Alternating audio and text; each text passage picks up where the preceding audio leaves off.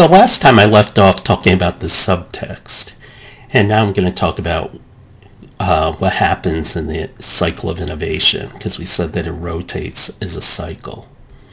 And it's true, all of it. The incompetence, the revolution, they're real.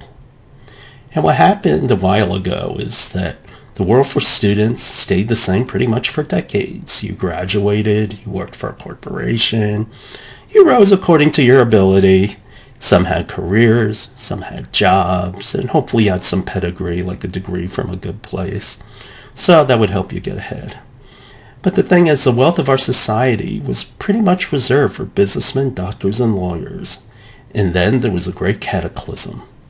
The internet was born.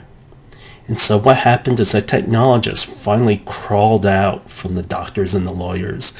Instead of providing services, it was about people who actually created things for people, and they became the giants. The meritocracy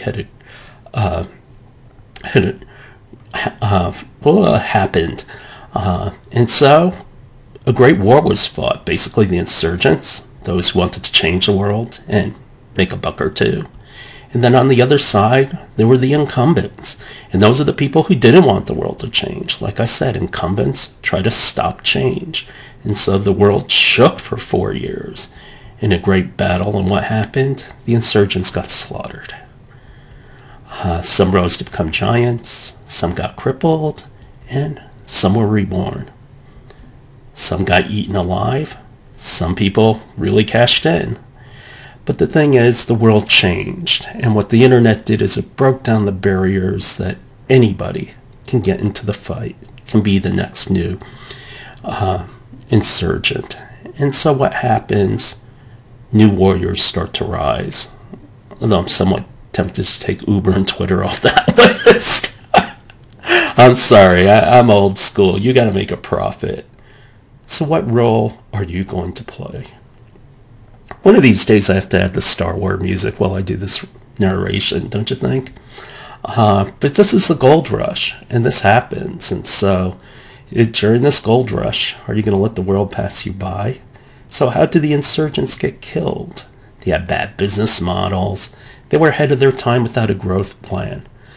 It's okay to be ahead of your time, but what you need to do is be patient. And I call it the foxhole. Find a foxhole you can sit in that will bring in money, and you can be patient, and when the time's right, then you can strike. And that's what Microsoft did. It took them 10 years before they became what they became. Dumb money. People, just because somebody gives you money doesn't mean it's a worthwhile project. And greed, vanity, ego. People driven by ego think they've got a business and they don't. But the biggest thing of all is bad preparation. They didn't have any education. They didn't understand what it is that they were actually doing. You don't have that problem. And so what is our age? Our age is defined by the web, mobile, the devices that keep improving and become more and more for us. What ties it all together is software, and it all sits on the cloud. That pretty much sums up our age. The technologies we're interested in that affect us the most are called exponential technologies. And those are the ones that shake the very foundation of we live, that they touch everything. They change business, economics, like the semiconductor chip, for example. And in this tech age is about wireless AI and internet.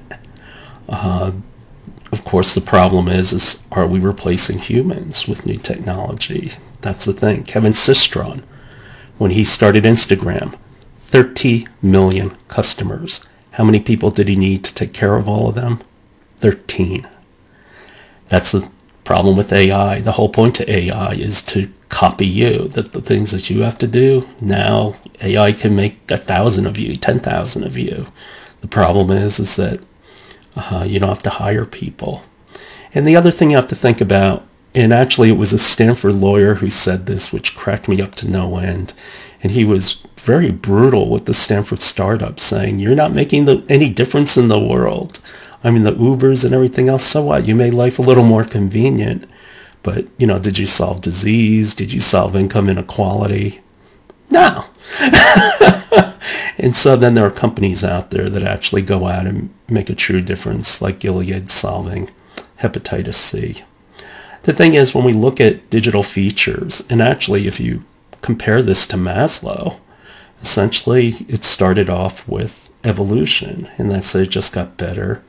Then it became about streamlining of businesses and banks, and now, so we're going through the base end of Maslow, which is what our needs are. But now things such as esteem, realizing ourselves, that's where we're going now in this age of communication. The thing about digital products is about improving the personalization of products. And so I want to reach anyone, anytime, anywhere, figure out what it means, and not have any limits. And that's what our current digital focus is. So it's all about wider, deeper, faster right now. The thing is, due to the microsensors, we can measure pretty much any physical variable in the world that you're interested in. So we're mimicking how our sense of touch, our feeling of temperature, and everything else. And not only that, but wireless and flexible interconnects make it form around us. And because of the networks, and this is the Internet of Things, all things can be connected. The thing is processing all that data. The thing is, the cloud actually isn't a simple place. You can't go it alone. There's so many elements that you have to have partners. And the one thing about, if you wanted to bet on an industry that's going to continue to grow, it's data. You don't see it getting any smaller. And then you have to think about, how am I going to make money? Do I sell directly to businesses, to customers? Do I sell to businesses who sell to customers? What's going to work best for me?